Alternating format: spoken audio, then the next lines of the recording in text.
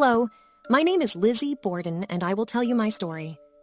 I was born on July 19th, 1860, in Fall River, Massachusetts, as the youngest child of my parents. My life was relatively normal. I grew up in an affluent home and received a good education.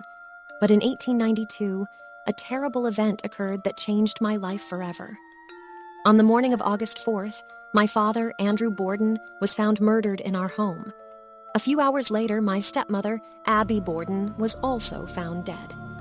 I was arrested as the main suspect and brought to trial. The media soon dubbed me Lizzie Borden, the cruel murderer of my father and stepmother. But I always maintained my innocence, and there was no evidence linking me to the murders. Despite this, I was found guilty by the jury and sentenced. I spent 10 months in prison before being acquitted due to lack of evidence and a missing murder weapon.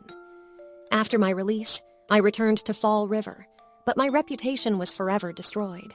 I lived a reclusive life, spending my days reading books and caring for animals. My story has sparked many speculations to this day, but I believe that the truth has never fully come to light. I know that I am innocent and hope that people will someday understand that I was a victim of circumstances.